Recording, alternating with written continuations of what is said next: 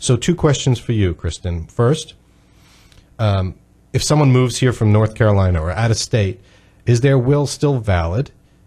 And 2, is this going to be expensive? I mean, because I get that a lot too. How much is it? Because I don't want to be spending $2,000 to get a document updated. And can't I just go online and get it free or a template from the internet and do it? So, A, is it a will from another state valid? And B, can I just go do this for free rather than pay someone to do it?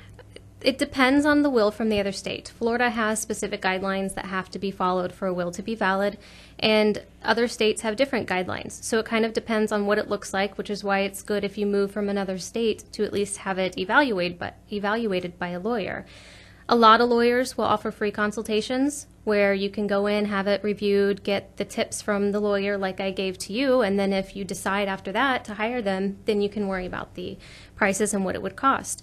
As far as getting something from online, each estate plan should be tailored to a person's situation and their needs, and if you get a standard form online, it's not going to be tailored to their needs. It's going to be a fill in the blank, which isn't always the best way to go, and honestly, sometimes those can be just as expensive as a local lawyer.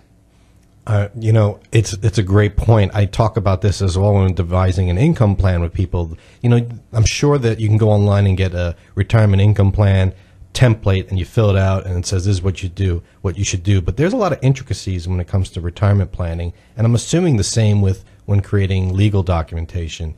So it's not, you know, not so much just about the legal words and making sure those are right, but making sure it's tailored to your need. You know?